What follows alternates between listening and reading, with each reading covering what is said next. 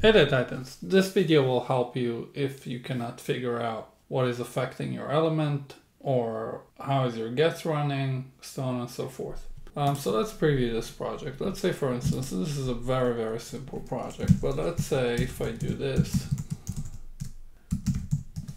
and suddenly my first name element is gone.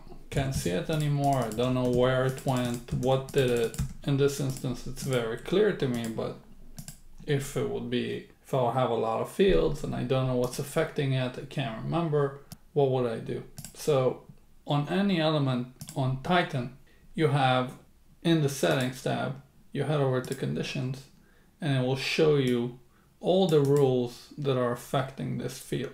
So in this instance, I can see that it's rule that's named rule 1, and that's a very important thing to do, is to actually name your rules. And that will help you locate them easier and in a way that it will make sense.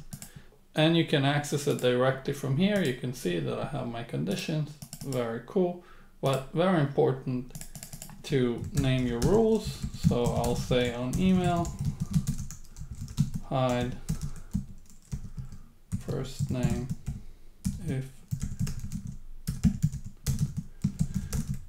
This is a very specific rule. Obviously you can have an action flow that does a lot of stuff, so give it a meaningful name and you can see that it's telling me exactly what it is. I can navigate, I can see what's doing, what rule is affecting my field. Another thing that I can do, if the field populates from Salesforce, so on and so forth, I can look at the Salesforce tab. Salesforce tab will tell me where is this field being used either by a Salesforce push or is being populated by a Salesforce get, and I can immediately see where is it being populated from, navigate there and change anything if necessary.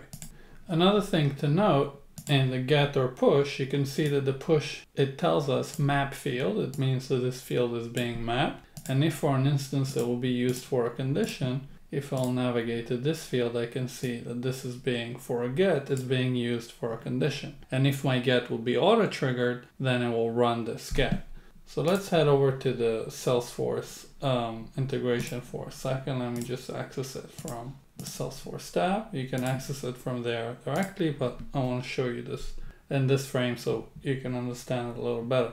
So on each get or push, obviously get, you can trigger it in a few ways, either a user action, onload, or auto trigger. In this instance is a user action, but I see that my get is not running. So what I can do is I can always head over to where it's used, and in this instance I see it's not being invoked at all, so I know why my get didn't run, because nothing is calling it. So let's say if for an instance I would call it directly from here, and I will say run this get, and now if I head over to my Salesforce integration and I'll look at the where used, I can see that this rule is calling it, and similarly to where it's used on an element, I can see everything that's invoking it. And the same goes for the push.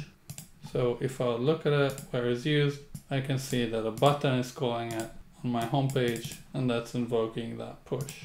Another thing to notice many times when you have UI issues, so on and so forth, you always want to look at the layer list, and that helps you a lot to see where things are in your layer. So that's also pretty cool, and you can just navigate through this.